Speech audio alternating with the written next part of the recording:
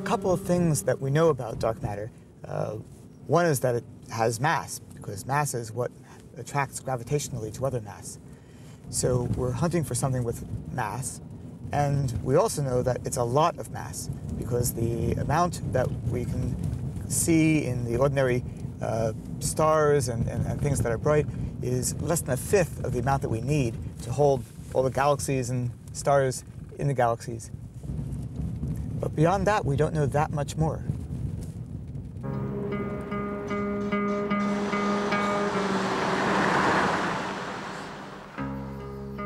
The challenge now was to discover what dark matter was actually made of.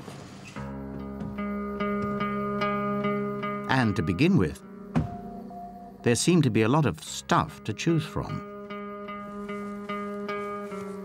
The term dark matter sounds exotic, but in fact, most things around us are dark, unless, of course, it's light shining or headlights of the car, or something reflecting the lights from some other light source. But basically, when we were looking for the dark matter that was causing all this extra gravitational attraction, it could have just been all the normal stuff that we see around us. And that's what people began looking for.